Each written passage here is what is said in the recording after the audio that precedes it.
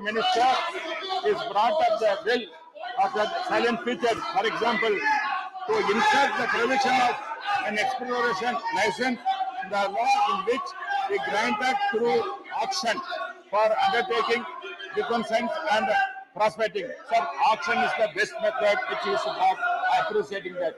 There cannot be any malpractice in that. We know previously, at the time, lot of misuse, that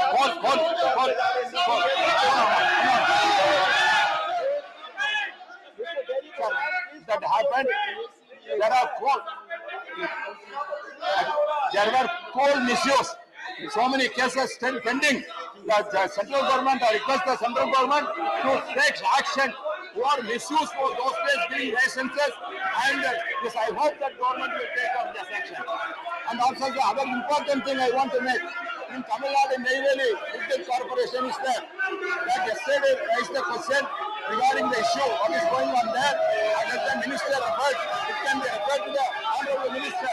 Therefore, I request the minister, agitation is going on, Neyveli District Corporation, because the mines when they are taking, the farmers are affected. They are requesting the state government as well as the central government to save their lands. Because of that, acquiring more land, the farmers are agitating now. Therefore, agitation, the District Corporation, which is now facing that problem, the minister has to come forward to help this request, sir. The other features, whatever he said regarding the license will be granted only for the even seated critical. That is correct, sir. And also, sir, I want to make one more point. So, especially in Tamil Nadu, lot of mills without any license, they are taking neighboring states. This kind of things going on. That is on for Kerala. For Kerala, especially Tamil Nadu, so many things without getting license. The minerals come with granted. Even Karnataka also, they are taking mines. So many people are getting sand mafia like that is going on. Therefore, I request the central government to take action. Say, state government, this is a connivance of the state government. This kind of illegal mines are going on. Therefore, the central government take action for that. And also, once again, requesting, especially the Neyveli Corporation, that the agitation must come to an end. For the farmers, we have to fight for that.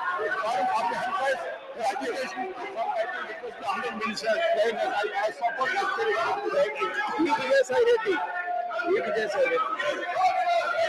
Please.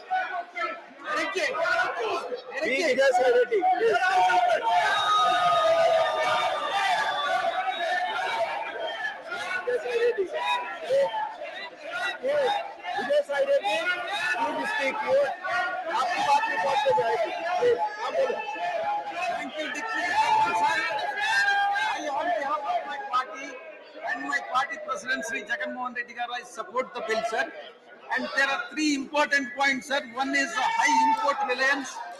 Second is high infrastructure and investment requirements.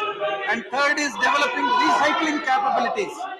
Sir, the first point is the Ministry of Mines has recently released a report on critical minerals which identifies 30 critical minerals, taking into account the need of the sectors like defense, agriculture, energy, pharma, and telecom, sir.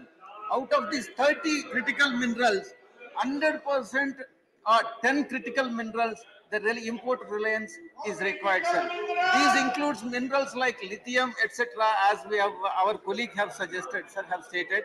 And out of these 10 minerals, 10 critical minerals, the India's import dependence is 100% in respect of 7 critical minerals and completely from China, sir, which is very, very dangerous and not advisable, sir. While the bill paves way for the reducing the import dependence for the critical minerals, I request the Honorable Minister to provide clarity on how India will achieve the mammoth goal in catching up to China, sir. The second point, sir, the critical minerals are found mostly as a constituent part of larger minerals. It is only one constant part of the larger minerals, which make their extraction very expensive, technologically very superior, sir. And countries, except countries like Japan and China, no other country has developed the expertise for the entire process.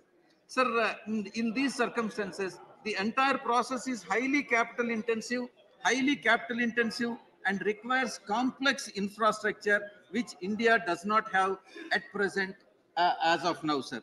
I request the Honorable Minister to kindly look into the development of infrastructure and provide the required capital and the necessary subsidies to the mineral exploring companies, sir.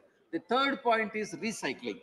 Sir, in addition to ramping up, in addition to the extraction of these critical minerals, it is very much necessary to ramp up the exploration of mining activities. There is a need to need to emphasize and concentrate on recycling of these critical minerals after use, sir. Although it is comparatively lengthy and challenging process, it will surely be cost effective in the